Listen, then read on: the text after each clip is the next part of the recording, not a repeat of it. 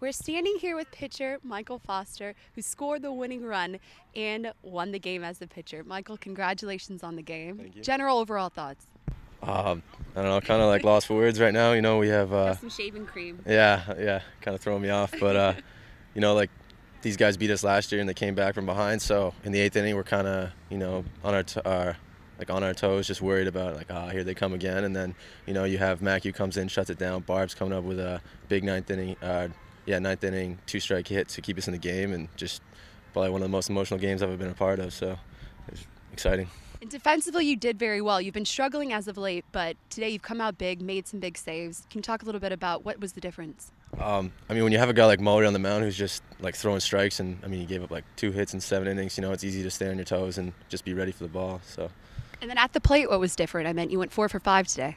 To be honest, I just keep telling myself see the ball, and change my approach a little bit. Seems to be working out. So I guess I just threw him in the right spots. So.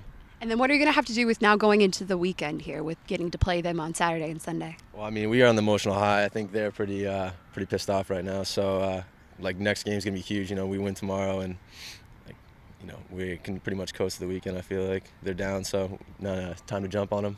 All right. Thank you so much. Congratulations. Thank you. We're standing here with head coach Neil McPhee. Coach, congratulations on the game. Thank you. General overall thoughts on how you thought you played? Well, we played a terrific game except for 1 inning.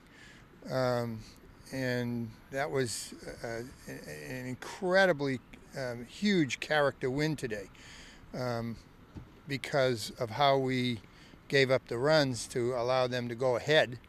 And then our character came through from that point on. Barbosa getting the triple in the bottom of the 9th to tie it. McPhee coming back after a disastrous 8th inning.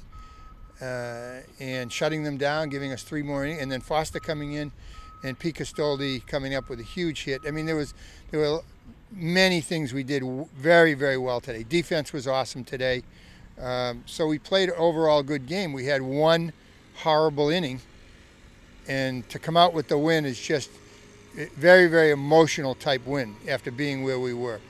I bet it's great to win here in conference play. Can you talk a little bit about what you're going to have to carry into tomorrow in order to ensure a Husky win? Well, it's a very good question because after an emotional win like this one, it's draining, very, very draining, and the adrenaline is used up.